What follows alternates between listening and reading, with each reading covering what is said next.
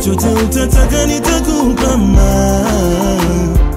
guys, welcome back to our channel. It's your girl Fanny back with another reaction video. If you're new to this channel, make sure to give this video a thumbs up, share it with your friends, and of course do not forget to subscribe. Like I said, my name is Fanny Lungu, and on this channel we post reaction videos each and every day. So if there's something that you guys want us to react to, let us know by dropping the link in the comment section below, and I'll be more than glad to react to it. A big shout out to everyone that has subscribed to our channel so far. Thank you for subscribing, liking, commenting, sharing. Everything that you guys do never goes unnoticed, and we're very grateful. And a big shout out to the person that suggested this.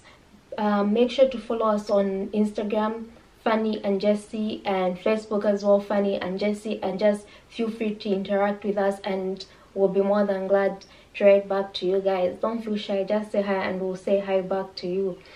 So like I said, a big shout out to the person that suggested this. I love reacting to this guy, but I don't know his name. So today we're going to be reacting to Muslim Merry Christmas test. So without wasting time, let's get into the video. Bismillah walhamdulillah wa salatu wassalamu ala rasulillah. Assalamu alaikum wa rahmatullahi wa barakatuh. So it is that time of year again where those of us Muslims who live in the West, we live in non-Muslim countries, we are noticing that so much of the society around us are celebrating Christmas. You know, in the stores, they have Christmas music playing, they have the decorations, you have people who might literally say to you, Merry Christmas.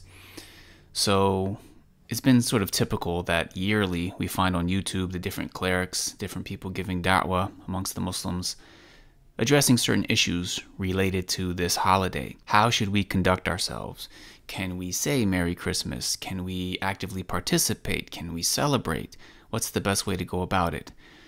So last year I recorded a video, and I'll put a link in the description inshallah, where I discuss a lot of these same issues. But in this video I want to focus on solidifying our foundation as Muslims, because so many of these issues that many of us are facing nowadays, they all stem from a weak foundation, from a weak core in terms of our understanding of the religion. So inshallah, this is going to be a basic reminder, but I also hope to share some of my experiences as somebody who embraced Islam, because sometimes I hear people speaking on these topics hypothetically, but I've lived a lot of it, being somebody who embraced Islam, who comes from a Christian background, who grew up celebrating Christmas. I experienced the transition from that way of life to Islam, and how I conducted myself, some of the situations I was in, some of the things that I went through. So I want to share that with some people that hopefully can benefit, inshallah. So the first reminder to mention is the fact that this life is a test. Allah created death and life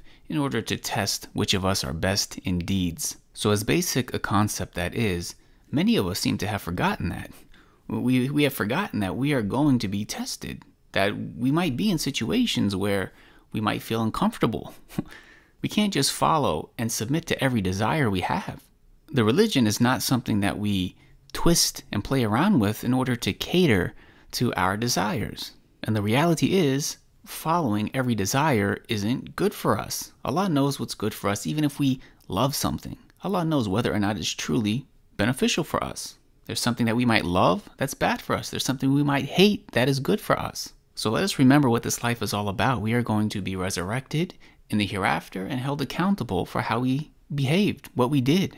The second point I wanted to convey is in regards to giving da'wah.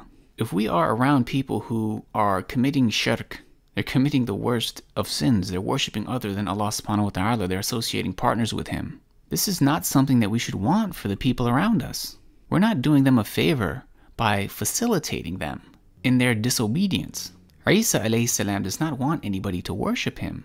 So the reality of this holiday is it is misguidance upon misguidance. You have people who are worshiping Isa alayhi salam, and you also have people who have even incorporated into that pagan rituals. Now, of course, people are free to make their own decisions regarding these things, and we should be respectful people. But my point is, you should want to give them da'wah, right? You should want to convey the truth about this holiday, about Isa alayhi salam, about Allah subhanahu wa ta'ala. What are you doing living in a Western country surrounded by non-Muslims and you just do not care about them? You don't care about them being guided to the truth. You don't care about them being resurrected upon shirk and misguidance. So we shouldn't be disrespectful and condescending, but we also shouldn't go to the other extreme, where we are encouraging something that is not going to benefit them in the hereafter. And that leads me to the third point, which is that sometimes Allah will test us through other human beings. And this is something that I really hope people will pay close attention to, because a lot of Muslims nowadays seem to be oblivious to the fact that respect is something that is earned. People do not respect those who cower and are just begging for acceptance. People who have no dignity, no integrity, they don't stand upon anything. And people will literally test you. It's not always malicious or disrespectful. They just literally want to see if you're serious. They want to see what type of person you really are. So for example, when I first became Muslim, I learned about the importance of being a good member of the family, being a good neighbor. So I started taking it upon myself to reach out to people, to try to maintain certain ties, to get together, to go out to eat. And by doing so, I would find myself in certain situations where I had to convey my beliefs to people. And there were certain things that I would not compromise. So for example, I've been in situations where I've said, let's go out and get some food together. However, I just want to make things clear that when it comes to alcohol, for religious reasons, I'm not going to sit at a table where people are drinking and serving alcohol. And I found myself in situations where people would agree to that, but then once we actually get there, they would test me. They would try to order, which put me in a situation where I was being tested. Am I going to just sit back and say, you know what, go ahead, it's not really a big deal? Or am I going to actually say something and say, look, all due respect, before we got together, you agreed that we wouldn't order any alcohol. Now you're ordering alcohol. And sometimes people, they might genuinely have forgotten. Some people might be trying to just go against what you asked of them because that's the type of person they are. Some people might literally just be trying to test you to say, oh yeah, I just wanted to see if you would let me or not. And this happened to me regarding many different things. Now I do want to emphasize that I think most people, they want to be respectful. They don't want any issues, but there definitely are people out there who will test you. So for example, when it comes to like saying Merry Christmas, there are definitely people out there who make it a point to say Merry Christmas, and they want to hear you say Merry Christmas back to them. Now, we shouldn't respond in a way that is rude or condescending or disrespectful, but there are many ways that we can respond respectfully without saying Merry Christmas. You can smile and say, have a good one, enjoy your weekend, take care. Have a great day. Those are all very nice, respectful things to say. And I would say the vast majority of the time, that's sufficient. Nobody's going to give you a hard time. But if somebody does give you a hard time, if somebody is really testing you, then that means one of two things.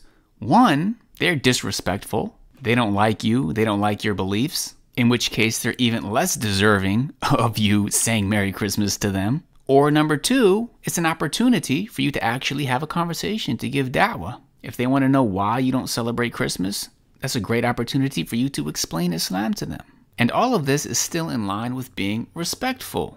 So this is actually pretty basic, simple stuff, but the way I see it, a lot of Muslims needed to sort of hear this, just be reminded of it. As for new Muslims going to family gatherings for Christmas, I discussed that more in last year's video, which I'll put in the description if you want to check that out. In closing, I just want to say that I think a lot of the Muslims, we have to do a better job in the West of celebrating Eid. I think a lot of people who come into Islam, we notice that, if we are to compare the way that Muslims in the West celebrate the two Eids, and we put those next to things like Christmas and birthdays and things that non-Muslims celebrate, there's a huge disparity. So I think we should just try to put some extra effort in celebrating the two Eids. We have two celebrations every year. We should do a better job of celebrating, of decorating, of giving out gifts, and make them from the most special times of the year that we're always looking forward to. That would also help a lot of us get over this desire to partake in celebrating non-Muslim holidays. Allah knows best. May Allah guide us, forgive us, and give us firmness in our deen. Jazakumullahu khairan. Wassalamu alaikum wa rahmatullahi wa barakatuh. I like how he ended with Allah knows best, because only God knows best. He spoke about how life is tests. nothing is going to be easy. Despite whatever religion you follow, you're always going to be tempted. There will be trials and tribulations throughout your journey, like I said, in whatever religion you follow, and it's up to you to try your very best not to go astray. Another thing he spoke about was he spoke about how Christians, I guess, celebrate Christmas. Funny thing is, not every Christian actually believes in this Christmas as the birth of let me say Jesus, because some believe Jesus wasn't born on that day, and they only partake in Christmas because they want to give to others. Sometimes it's all about organizing these groups that are actually finding time to give to others. So it has to start somewhere. If there's a certain group of Christians that say Jesus wasn't born on this day, preach to the other ones, or anyone can actually tell them, I don't think Jesus was born on this day, but let's put this day to great use by actually giving to the people out there, or giving, I don't know, it's just up to you and who you want to give to. The last thing I want to comment about is the fact that he was actually Christian before he converted to Islam, so he knows what he's talking about. He's just not speaking for the sake of just speaking and putting out a video, which is very, very amazing. Let me know what you guys think. Make sure to give this video a thumbs up, share it with your friends, and of course do not forget to subscribe, and I'll see you in my next reaction video.